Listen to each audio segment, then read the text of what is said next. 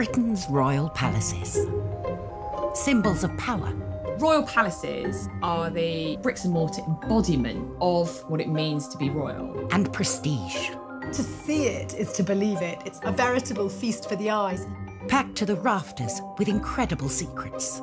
From royal courtship to royal births to royal marriages and scandals, the palaces have played host to all of that. In this series, we step beyond the Golden Gates. We all want to see inside the palace walls. You feel as if you were being let into a secret world. Learn how these stunning buildings were constructed. This is a mad, eclectic vision of one man. Windsor was built to do battle. It's best not to get locked in one. You don't know when somebody's going to come and let you out. Unveil their spectacular artworks. The Royal Collection is simply stunning. The story of the tiara is like a spy mystery. We can only imagine how excited the Queen must have been. Delve into their gruesome histories. Frankly, if you're going to cut the head off a king, it's got to be done in a palace. And revisit recent events that have shaped the modern royal family. I could see that his legs were trapped. Camilla was one of the most unpopular women in the country. To see those images of the castle in flames, there was an emotional impact for the nation. This is The Secrets of the Royal Palaces. This time, we reveal the hidden palace at the very heart of the monarchy. To bless the royal Princess Elizabeth II. It's where, when a new king or queen is proclaimed, that's where it'll happen. The unfortunate history of Dr. Lopez at the court of Elizabeth I. 2 Portuguese agents confessed that actually they had been conspiring to kill the Queen and that Lopez had been part of the plot. And the Holyrood Castle skull that holds the key to unveiling the face of a legendary Scottish king. No contemporary images of him survive. And so the skull, as well as the written descriptions we've got, are really the essential clues to this man. We uncover the shocking secrets of Queen Victoria's diaries. What you get from her insights are that she was a passionate woman. She enjoyed sex. She was in love with her husband and really celebrates their intimacy in her diary entries. And at Balmoral Castle, we explore whether the Queen intervened in the crucial referendum for Scottish independence. This is a woman who does not make off-the-cuff remarks. Britain's royal palaces are amongst the most instantly recognisable buildings in the world. Millions of visitors cross the royal threshold every year. But hidden among the streets of London lies an extraordinary palace that is often overlooked. St James's Palace is really quite easy to miss. It's tucked away.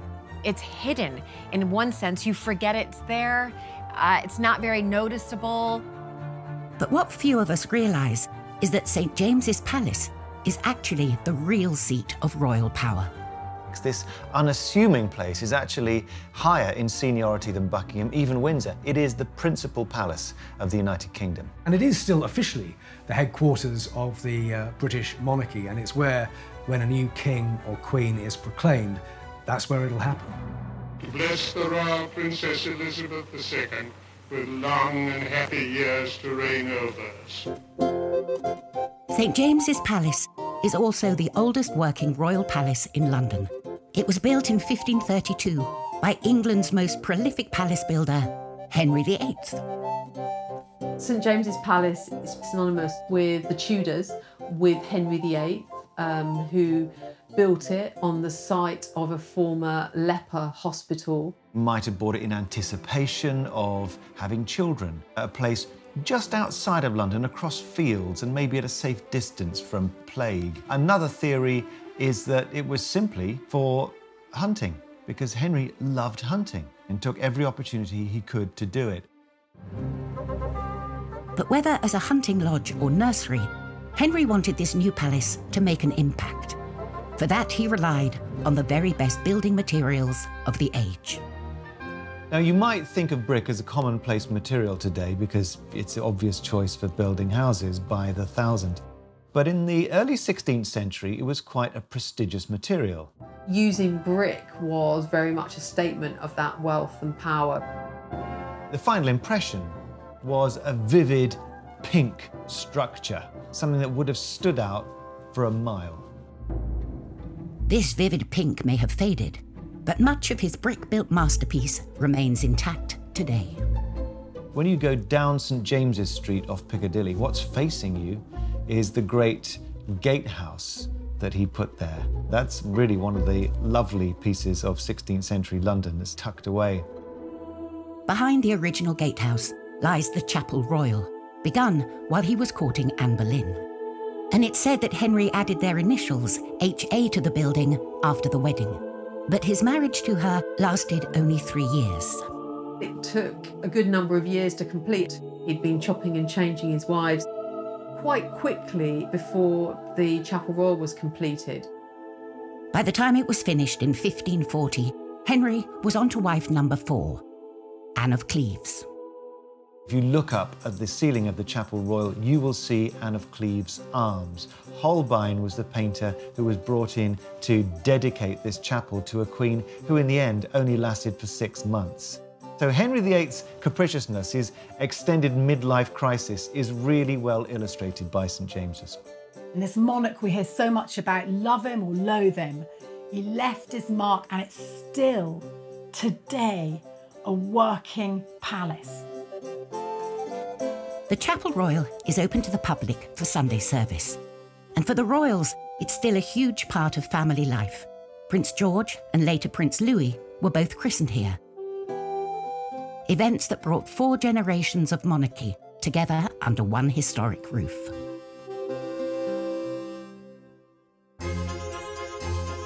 St James's Palace has been at the heart of the monarchy since 1532.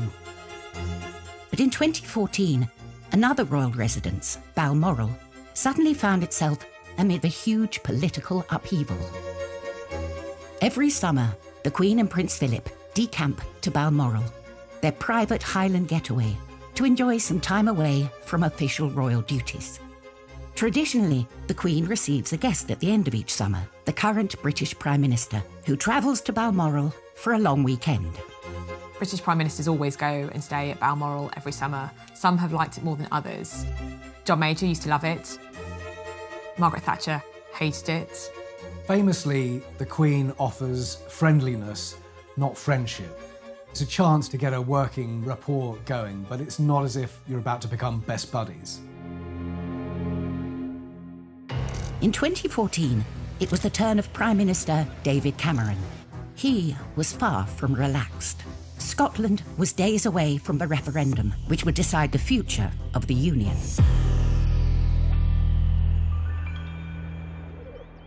At breakfast with the Queen, they were in for a shock.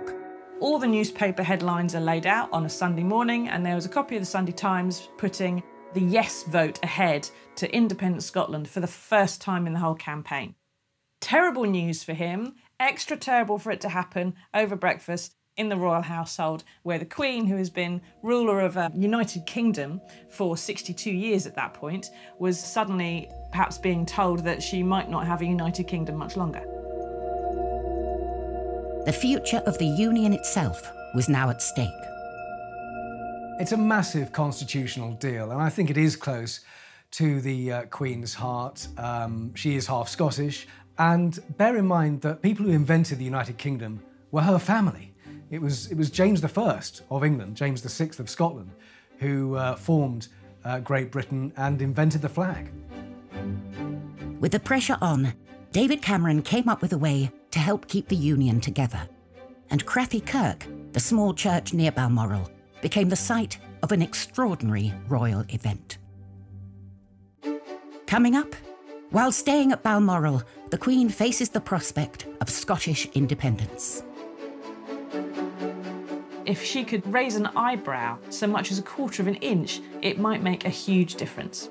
She certainly would not have wanted to wake up to Scotland being a separate country. And at Kensington Palace, a disgruntled king has his wife investigated for adultery. George decided his wife smelt and he was never going to touch her again, which didn't really wash that much, but who did at the time?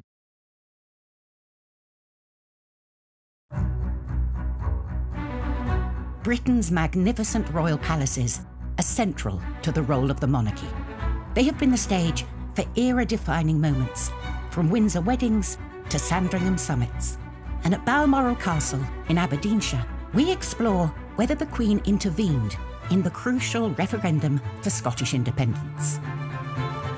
In September 2014, Scotland was days away from voting, and a new poll had put the yes vote in the lead. At this pivotal moment, David Cameron was staying with the Queen at Balmoral. The Queen cares deeply about Scotland. She would be, I think, desperately sad if the United Kingdom actually split up. Despite any feelings she may have, the Queen must hold an impartial position. Her own personal views are not supposed to feature. But the threat of the breakup of the United Kingdom called for desperate measures, as David Cameron later admitted. David Cameron was very keen the Queen should intervene in some way.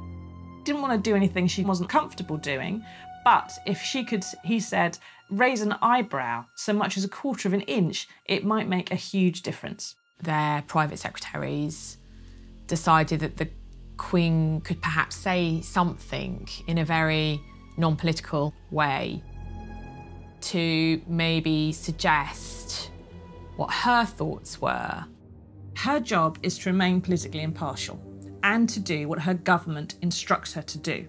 Now that is impossible. It's a catch-22. On the one hand, she has to do what he tells her, and on the other hand, he's telling her to do something that is unconstitutional and is putting her in an invidious position. David Cameron later insisted that he hadn't asked her to do anything unconstitutional. But on Sunday the 14th of September, with 4 days remaining until the vote, as she left the church, the Queen stopped to speak to the crowd. And as usual, the press were there. We knew the Queen would be at church. We ensured the reporter was there on the off chance. As the Queen exchanged a few words with the crowd, she made an unusual comment before leaving in her car. The local journalists spoke to those well-wishers, to a woman who relayed what the Queen had said to her. The Queen had said, "I hope people think very carefully." And this is a woman who does not make off-the-cuff remarks. They knew it was intended to be overheard. It was a neutral phrase, I hope people think carefully, but I think most people realised what she was saying. With this seemingly innocuous remark, the Queen walked a very fine line. I think the cleverness of that line was that it could be read every which way. And so I think it did still protect her position, but it also does give you an indication of how she really felt. She issued a statement which was unofficial, off the cuff, and entirely brilliant and well thought out. She didn't express an opinion about which sides should win, but she just said, think carefully. She urged caution, and she actually maintained her own impartiality as much as she could. Those words were then relayed from that journalist to every news desk in Scotland, and from every news desk in Scotland to every news desk in the UK, and within a few hours, this was the biggest story of the day. The Queen's comments came at a crucial moment. 4 days later, Scotland voted to stay within the United Kingdom, much to the relief of David Cameron and, according to him, the Queen herself. David Cameron was caught on camera saying how, when he rang the Queen to tell her the result, she purred down the line. Widely covered in the press, a source conveyed that the palace was displeased with David Cameron's account of this conversation, but no official statement was released. Some believe that the Queen's comment reflected the alarm the British government felt over Scottish independence. David Cameron and the entire UK establishment did drag the Queen into politics. That was the scale of the challenge. I don't think the Queen would have done it unless she had wanted to do it. She certainly would not have wanted to wake up to Scotland being a separate country. Balmoral is where the Queen spends quality time with the Duke of Edinburgh, her husband of 73 years. But not all royal husbands are as loyal as Prince Philip, as was the case with George IV, and his treatment of poor Caroline in what was to become known as the Delicate Investigation. Kensington Palace. George IV sent his estranged wife Caroline here after the sordid affair of the Delicate Investigation. George IV was a pretty bad husband, drunk, unfaithful, pretty insulting, so it makes it particularly ironic that he decided to investigate his wife, Princess Caroline, for adultery. They disliked each other from their very first meeting, just 3 days before their wedding in 1795. But there was nothing to do. The marriage had to go ahead, and it went ahead at the Chapel Royal of St James's Palace. And George was completely and utterly drunk. He was wasted. The wedding night was unsurprisingly a complete disaster. George decided his wife smelt and he was never going to touch her again. I mean, she didn't really wash that much, but who did at the time? George couldn't bear Caroline. He really expects Caroline to sit there, abandoned, doing embroidery. She doesn't want to. She wants to have fun, and she starts to make a lot of friends who come and see her. And increasingly, people are saying, maybe some of those friends aren't quite reputable, and maybe she's seeing them when she's not quite dressed. George hated Caroline so much, he decided to start the Delicate Investigation, a public investigation of Caroline for her conduct. A book of the proceedings was published. Although suppressed, details leaked out. So the royal dirty linen was washed out for everyone to see. Literally, as well as metaphorically, there was a question about how dirty were Caroline's bedsheets. Finally, the Cabinet Committee acquitted Caroline of adultery, but they did say they thought she'd been indiscreet in her conduct. And the country was up in arms. It really reeked of the hypocrisy of George and the royal family. After the investigation, his attitude to Caroline hardened. He abandoned her and sent her off to live at Kensington Palace so he could have fun with his mistresses. George never stopped hating Caroline, and all throughout his reign, he was in battle with Napoleon. And when they came to him and said to him that Napoleon was dead, they said, "Sire, your greatest enemy is dead." And he said, "Oh, is she really?" i.e. his greatest enemy, he thought, was his poor, abandoned, miserable queen, who he'd packed off to Kensington Palace. Only 2 miles away from Kensington Palace stands the grand but less imposing Clarence House. It's part of St James's Palace, constructed nearly 500 years ago to house the heir to the throne. And it's doing the same job today, because tucked away in the southwestern corner of the palace complex lies this place, Clarence House, London home to Prince Charles. Clarence House is right next door to St James's Palace, but because the Prince of Wales and Duchess of Cornwall Camilla have their home there, their London residence, I would say the epicentre of power really is Clarence House now, much more than St James's.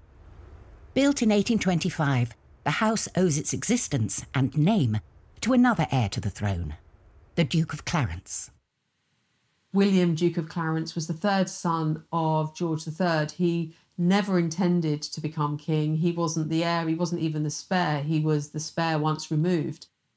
But when his elder brothers died without heirs, William found himself inheriting the throne.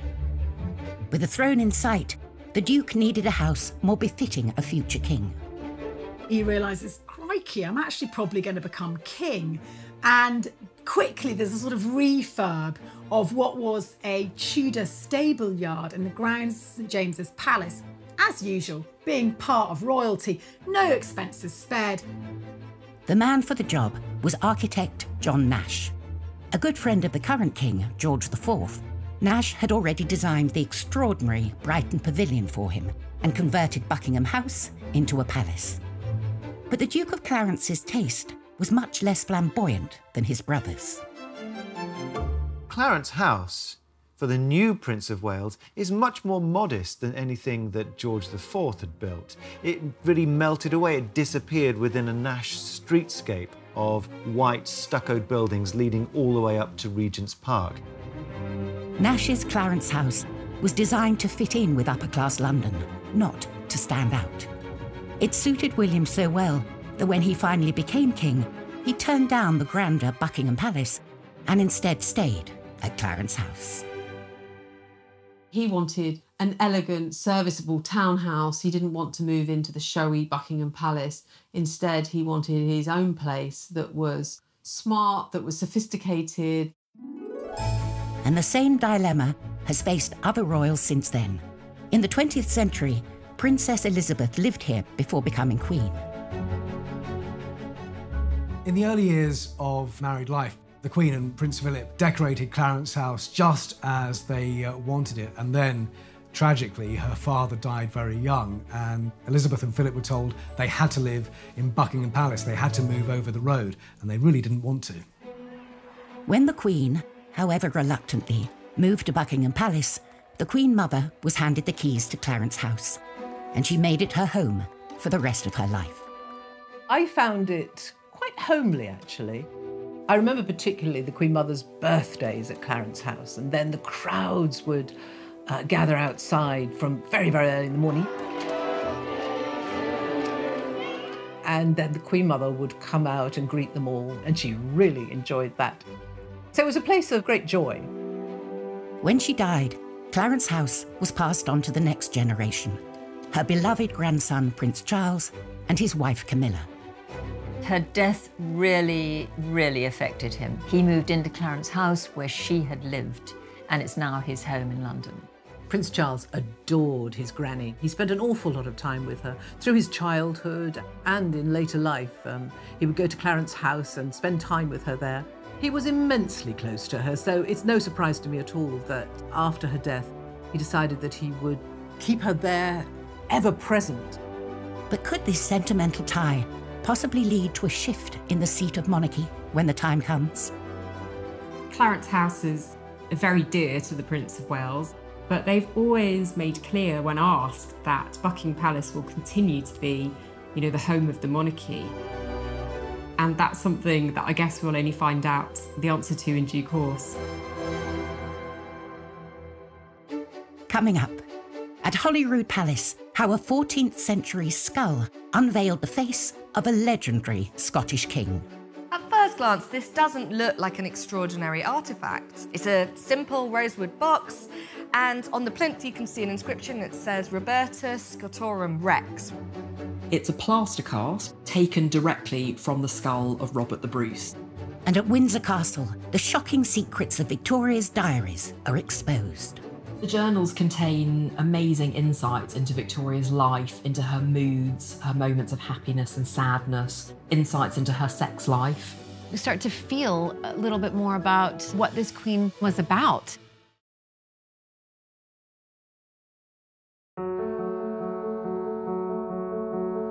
The royal palaces have always reflected our national history. But it's not just these magnificent buildings that the crowds turn up to see. It's the royal collection, spread across the palaces and holding everything from priceless jewels to mysterious royal artefacts that bring the past back to life. And at Holyrood Palace in Edinburgh, one of the most macabre and intriguing items in the royal collection is to be found. At first glance, this doesn't look like an extraordinary artefact. It's a simple rosewood box, and on the plinth you can see an inscription that says Roberta Scotorum Rex, Robert, King of the Scots. It's a plaster cast taken directly from the skull of Robert the Bruce. Robert the Bruce is one of the heroes of Scottish history. In 1328, he signed the Edinburgh-Northampton Treaty, guaranteeing Scottish independence from England for nearly 300 years. Robert the Bruce is a very, very significant historical figure, a Scottish king who beat the English and ensured the independence of Scotland for hundreds of years until the Act of Union. The cost of separation from England was £20,000, worth around £24 million today. Robert died soon after and was buried in a spectacular golden marble tomb in Dunfermline Abbey. The original tomb of Robert the Bruce was destroyed, but in the 19th century it was opened up. An artist was allowed to come in and make a perfect cast from the skull. The cast was put on display in Holyrood Palace, next to the ruins of Holyrood Abbey, where Robert the Bruce had signed the famous treaty. Relics and actual physical examples of past monarchs are very, very important in the royal collection. It's a marvellous way of telling the stories. It may seem gruesome, but that's very much in tune with royal history. It shows however grand you are, however important you are, one day you will be dead and buried, but perhaps you'll live on in some way, even if it's only in a museum. In 2016, this regal skull provided a direct link to the past. The universities of Glasgow and Liverpool John Moores stunned the world, claiming to have uncovered an incredible royal secret, what Robert the Bruce really looked like. They built up from the skull using animation, CGI, and the face that you see at the end is the closest that we can imagine from just the bones of what Robert the Bruce looked like.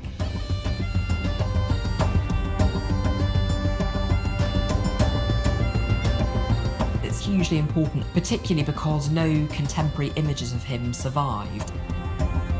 And so the skull, as well as the written descriptions we've got, are really the essential clues to this man.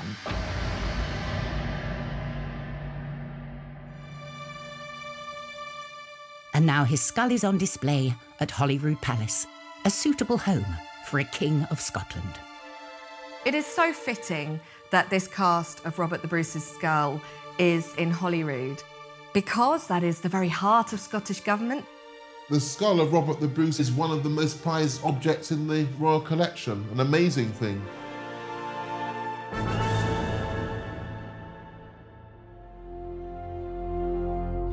The skull draws visitors inside Holyrood Palace, but at St James's Palace, it's the gardens, designed by a king, which bring in the tourists.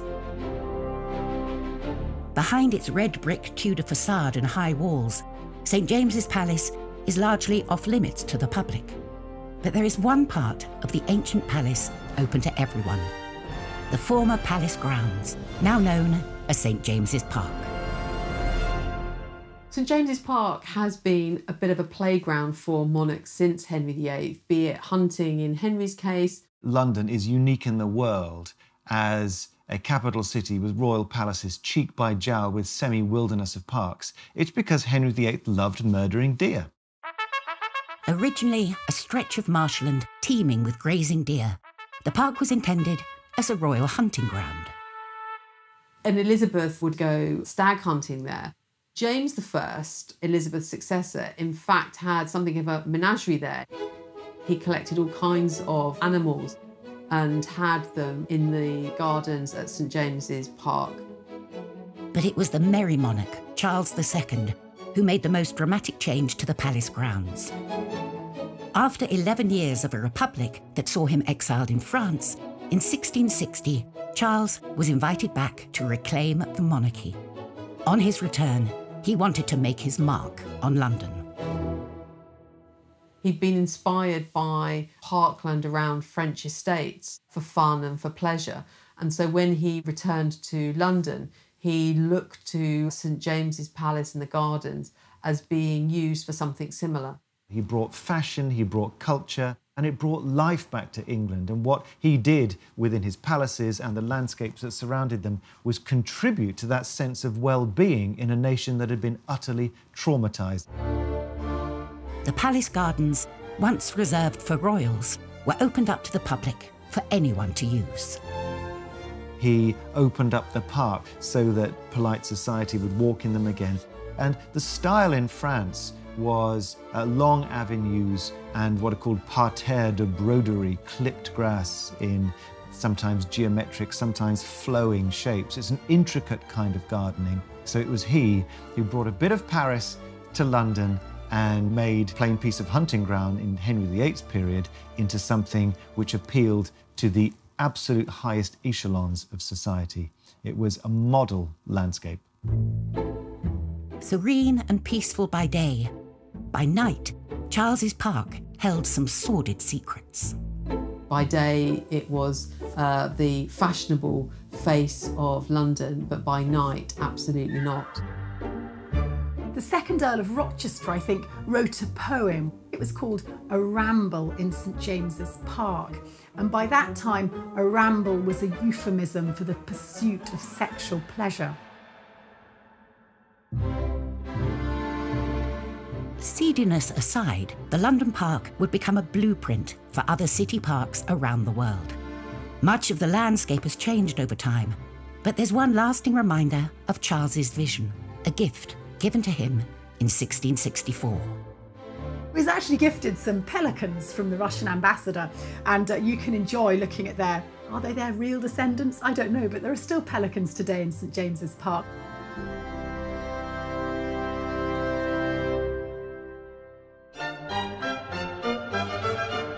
Back inside St James's Palace, the Chapel Royal has seen a host of royal weddings. One marriage that got off to the worst possible start was the wedding of Prince Frederick and the sick princess. It was 1736. George II decides he wants his playboy son, Frederick, Prince of Wales, to marry a proper German Protestant princess. So they decide on this poor girl, Augusta of Saxe-Coburg. She's only 16. She's not courted, she's just told she's got to go and marry him. She doesn't want to come, but she has no choice. She's packed off with her doll on this ship, and the journey is really rough. She arrives in England, she's got terrible seasickness, and also she can't speak a word. Her parents hadn't taught her English because they were convinced that everyone in England, now they've been ruled by German kings, would all speak German. Of course not. She's bunged into this tight wedding dress, bunged onto St James's Chapel, and when she's marched up the aisle, it's too much. She throws up, and she throws up all over her mother-in-law's very expensive skirt. Not the best start when your mother-in-law's the Queen. But you know, actually, Augusta herself becomes a very good wife to Frederick and really becomes a great support to him. So it shows that there's a possibility that the marriage can work, even if a wedding is full of disasters, even if you're sick on the floor of a palace. Another successful royal marriage was that of Victoria and Albert, totally in love till the day he died. Many artefacts housed in the royal collection offer a rare insight into the couple's lives, like those held in Windsor Castle's Round Tower. The Round Tower is the home of the Royal Archive, and it holds literally thousands upon thousands of documents, letters, state speeches from the kings and queens of the last 250 years. Housed in the tower are the detailed journals of Queen Victoria. Queen Victoria was a voracious writer. It's extraordinary how many words she wrote a day. Starting aged 13, the diaries run from her childhood at Kensington Palace through her entire reign up to her last years at Osborne House on the Isle of Wight, where she died in 1901. The journals contain amazing insights into Victoria's life, into her moods, her moments of happiness and sadness, insights into her sex life. They completely contradict this image of the Queen as very remote and austere. You start to feel a little bit more about what this Queen was about. One of the biggest shocks they reveal is the Queen's enjoyment of her love life. What you get from her insights are that she was a passionate woman. She enjoyed sex. She was in love with her husband and really celebrates their intimacy in her diary entries. She described her wedding night with breathless enthusiasm. Well, we know that their wedding night blew her young mind. She had never spent such an evening. Yes, they kissed and they clasped again and again. And there's this real sense of them enjoying each other's sensuality. She boasts in her diary, "We didn't get much sleep." No, they were far too busy producing not a son and heir, it was a daughter who arrived 9 months later on the dot in November, called Victoria. There are very frank expressions of desire throughout the journals. And it completely counteracts that idea we have of the Victorians as being so prudish that they would even cover up table legs or piano legs for fear that they were being too suggestive. Through the diaries, we learn of her love of Balmoral, the royal retreat designed by her beloved Albert.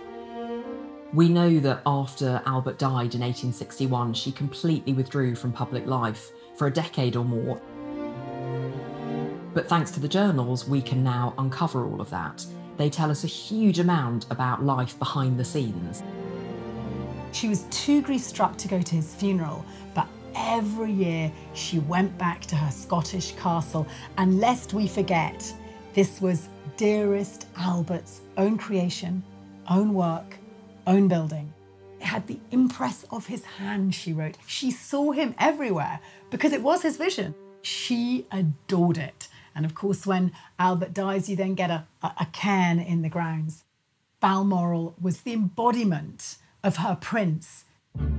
While Queen Victoria's journals give us an extraordinary insight into one of our longest reigning monarchs, they could have told us so much more. Coming up, why a royal daughter destroyed the evidence of the Queen's secret Balmoral passion. This has led to some historians calling her one of the most appalling people in history. And why a palace visitor found himself on trial for his life. An invitation to Windsor Castle under Elizabeth I might seem like a dream ticket, but you had to be careful because there were spies everywhere.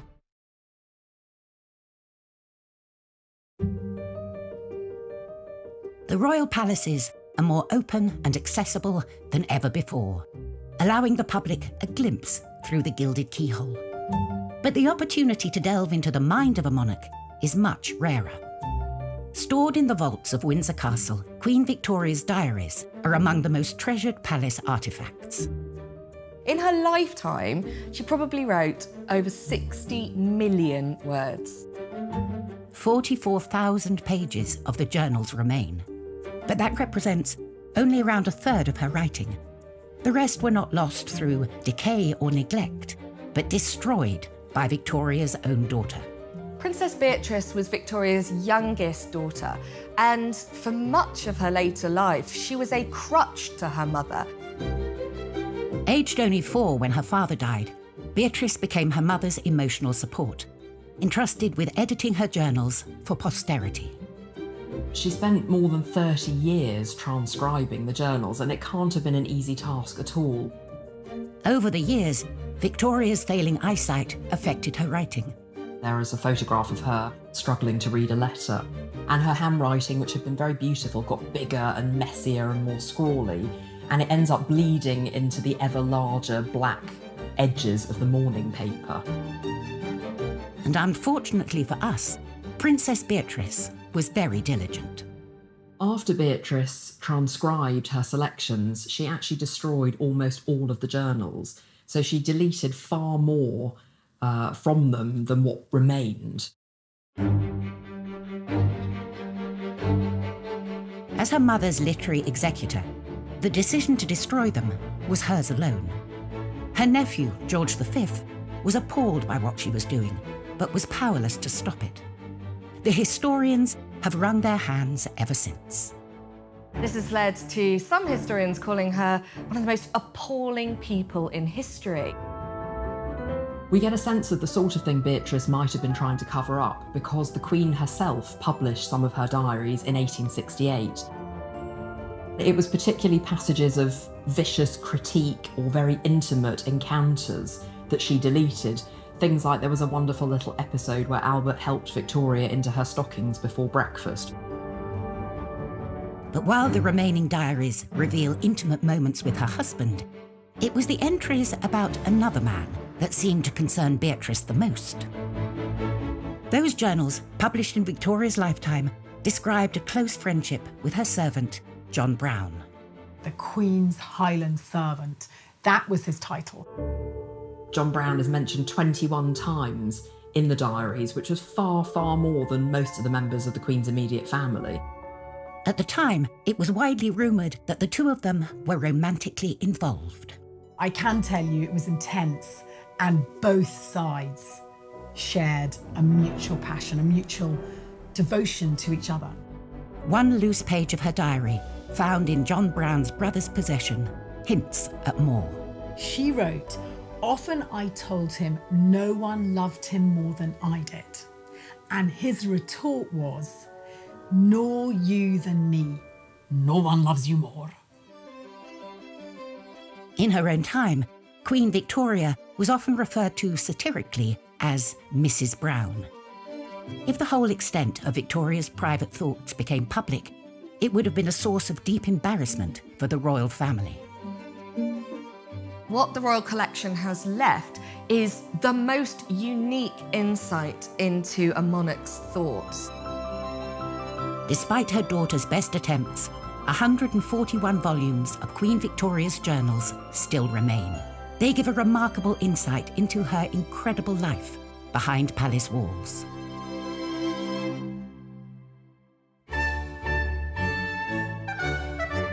The royal palaces have always attracted a host of visitors from home and abroad, but there have been some who have regretted crossing the royal threshold. At Windsor, Elizabeth II receives dignitaries from around the world. Elizabeth I hosted guests here too. It's just that not all of them went home in one piece. This is the story of Dr. Lopez. An invitation to Windsor Castle under Elizabeth I might seem like a dream ticket, but you had to be careful because there were spies everywhere. Rodrigo Lopez was a Jewish Portuguese doctor who came to England and rapidly rose to the top of his profession and became the Queen's doctor. And the Queen also very much trusted him. When you're the Queen's doctor, you also treat the Queen's favourites, and Rodrigo Lopez treated the handsome Earl of Essex for venereal disease. No one wanted that to be known. At one dinner party at Windsor Castle, poor old Rodrigo, he drank a bit too much of Elizabeth's wine, and we've all been there, started talking too much and told everyone that the Earl of Essex had venereal disease and mocked his sexual tastes. I'm afraid to say that the Earl of Essex wasn't really the type of guy to say, oh well, you know, what happens in Windsor stays in Windsor. Instead, he was out for vengeance. 2 Portuguese agents confessed, under a bit of torture, that actually they had been conspiring to kill the Queen and that Lopez had been part of the plot. And that sealed his fate. Dr. Lopez was put on trial at the Guildhall, and guess who was the judge? Yes, it was the Earl of Essex. He was treated with no dignity at all. He was treated like a traitor. He was hanged, he was drawn, and he was quartered. Poor old Dr. Lopez. One minute you're drinking too much wine at a party at Windsor Castle, next minute you're hanged, drawn, and quartered and put on the city walls. Elizabethan England was a pretty bloodthirsty place.